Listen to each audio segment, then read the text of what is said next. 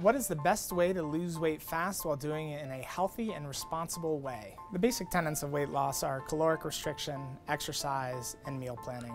These three things will help you to achieve weight loss. To achieve meaningful weight loss, you want to focus on limiting your caloric intake by about 500 to 1,000 kilocalories per day and increasing your activity level.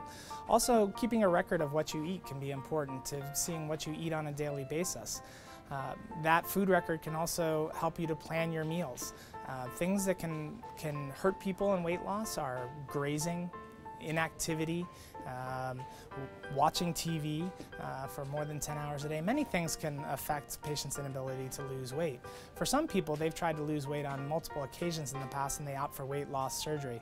Really, weight loss surgery is a way to force a lifestyle change on you to help you lose weight. In the end, weight loss is a simple balance of calories in and calories out. If you can lose weight without surgery, that's always best, but for some people, they need extra help in losing weight.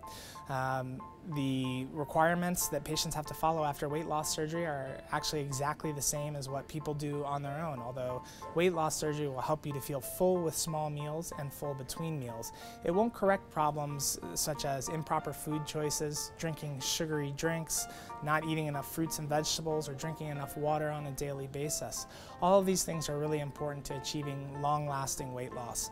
So if you want to lose weight, focus on lifestyle change, limiting the calories that you eat in a day and becoming more active. It's recommended that you exercise for about 60 minutes a day, 7 days a week.